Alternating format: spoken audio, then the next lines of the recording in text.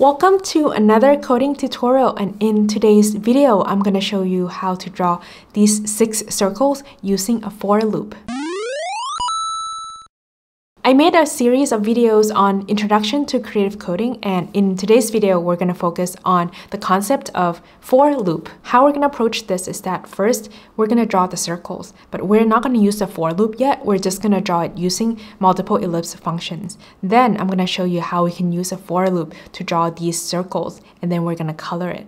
We're going to use a function ellipse to draw the 6 circles, and the ellipse function takes in a total of 4 arguments. The first 2 are the x and y coordinates of the center of the circle, and then the third and the fourth are the width and the height of the circles. Since we're going to draw these circles at the center of the canvas, we can just put width divided it by 2 and height divided it by 2, right? Width and height are built-in variables within p5.js, and it is actually the value that we give when we use the function createCanvas. So width divided by 2 would be 200, and height divided by 2 would be 200 as well. And then we're going to start with the biggest circles, which is at the diameter of 300. And then since we're going to draw a total of 6 circles, right? I'm just going to copy and paste 6 times 1, 2, 3, 4, 5, 6.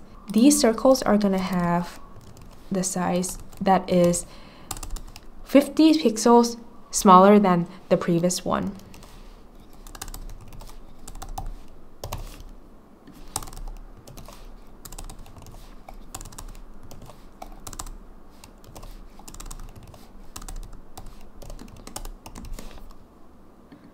Do you know the reason why I put the biggest circle at the bottom? It is because when we call these functions, the circle is drawn one over another. So if you were to put, let's say you put this one, which is smaller, on top, right?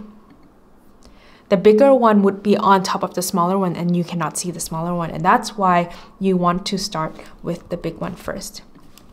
But this is not actually how we want to draw the ellipse, right? Because we have almost the same ellipse functions here. What we want to do is that we want to use a for loop. And the for loop, you need to put in 3 things. The first one is the counter variable, which we're going to call I. And when I is less than what? When I is less than 6, right? We want to draw a total of 6 circles, starting from 0 to 5, right? And now what we can do is that we can put in the ellipse function here. The first 2 arguments will be width divided by 2 and height divided by 2. But what would be our third and fourth argument?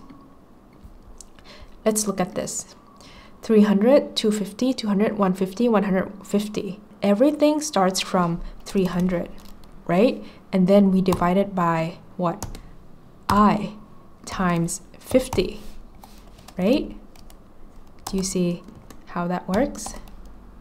Because the first one, when I equals to 0, 0 times 50 is 0. So we get an ellipse of size 300 by 300. The second one, when I equals to 1, 1 times 50 is 50.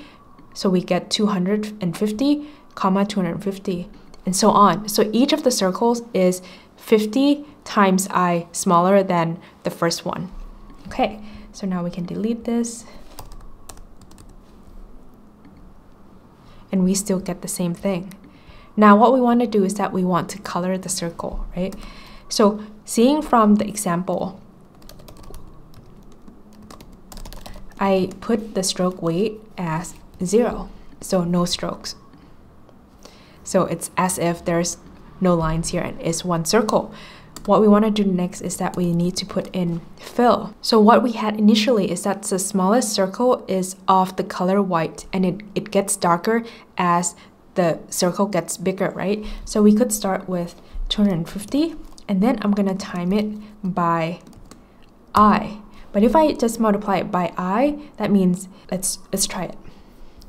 You can see that when I equals to 0, fill of that is 0.